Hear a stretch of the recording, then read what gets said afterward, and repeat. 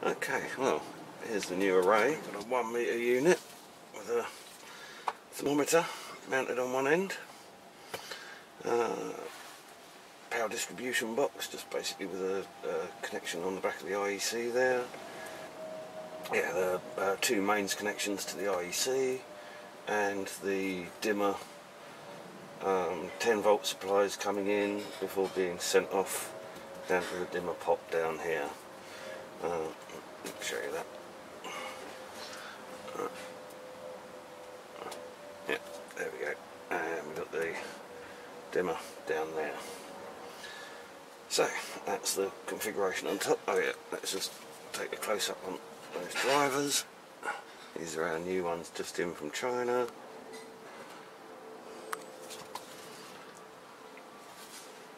Beautifully made. 0 to 10 volt dimmable, 36 volt out. These are 240 watt units, so we've got 500 watts, 480 watts in total, which is approximately 200% overdrive capable. And there's the actual detail of the array itself. So we've got 2 rows of 3 CoBs, 2 rows of 3 CoBs as usual, mounted to our extrusion in the same style as our pre-production prototype. Right, let's get this beast apart, shall we, for cleaning?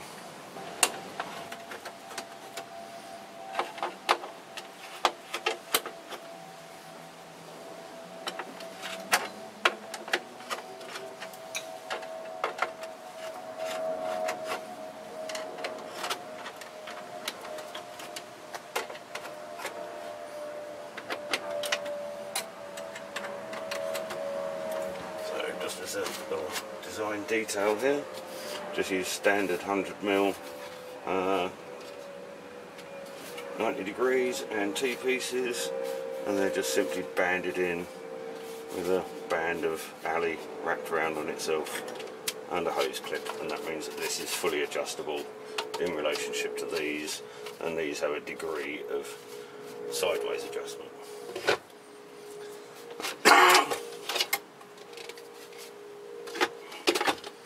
On the actual units themselves, I just used a half band and just clamped from the back of the existing pipe.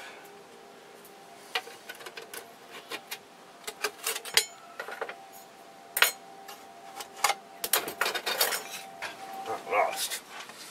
Right. Okay, I'll just show you the detail on this.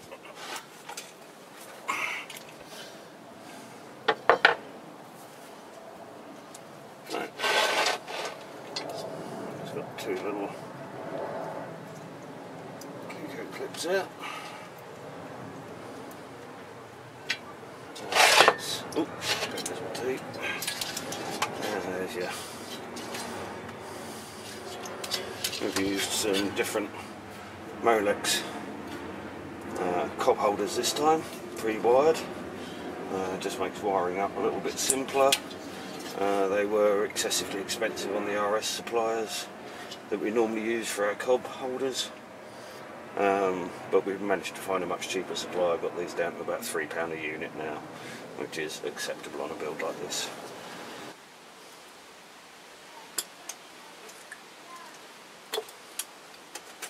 So we've got a little 12 volt digital voltmeter, very sensitive, very nice.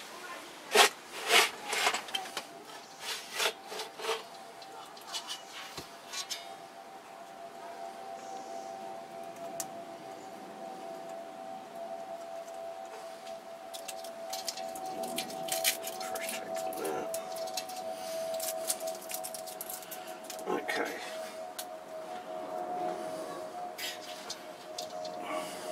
And to accommodate this little digital voltmeter, we needed to get 12 volts to the supply here.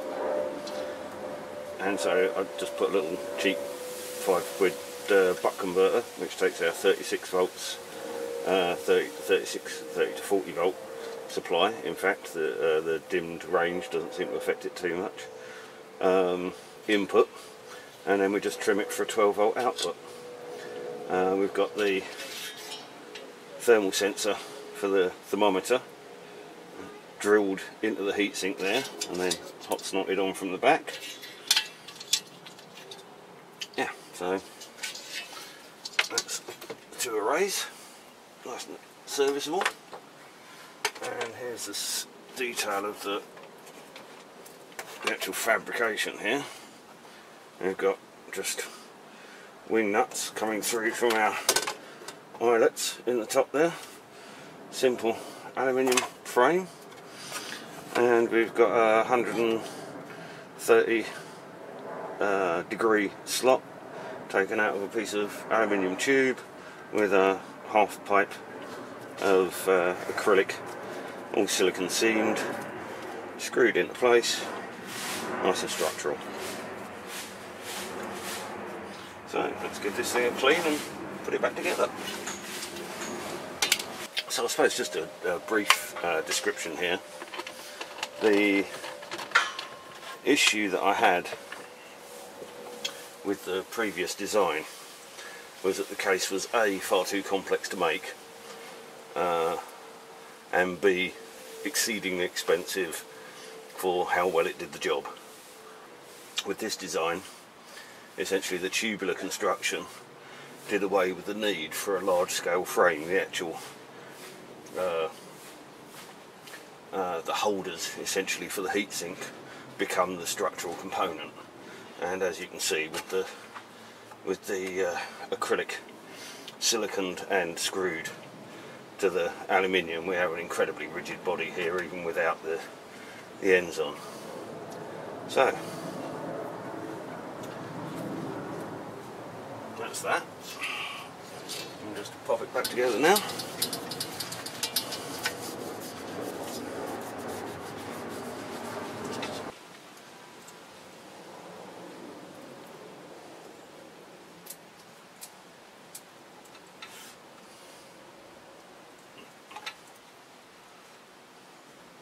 So it's just pop in and clip down. Show you on that one. Just pop in the hole, make sure it's securely home, and clip down. And just tap that in under there.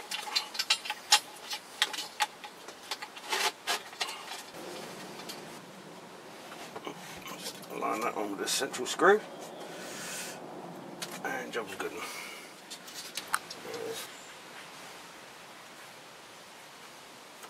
So just poke your bit up the hole, make sure it's snug, snap that shut, all done. Right, so that's that all attached.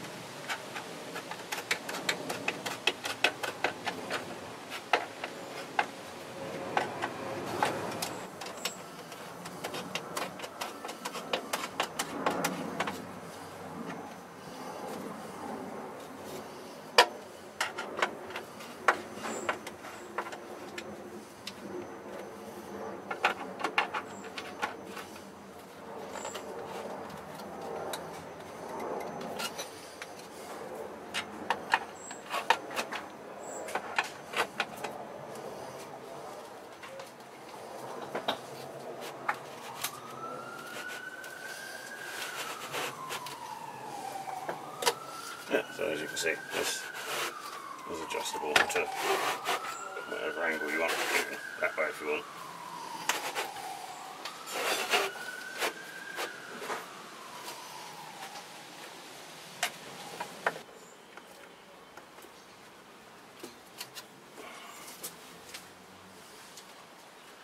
There we go.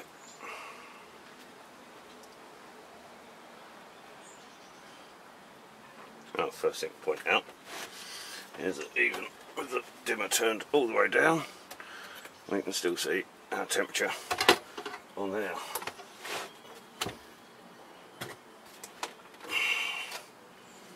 And up she comes. Beautifully sensitive dimmer switch. I mean, look. About 50 watts. So look away. About 100, 150, 200, 300,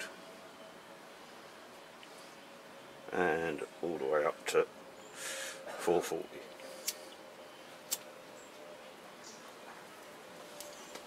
I realise the power supplies are capable of 480, but I've limited it to 180% overdriven, just to protect the cobs, just to keep them all away from that maximum 200%.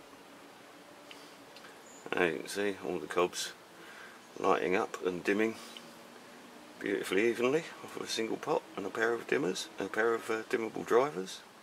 Very happy with these drivers, run beautifully cold. Let's just show you these. Certainly every bit as good as their mean-well equivalents, and half the price. These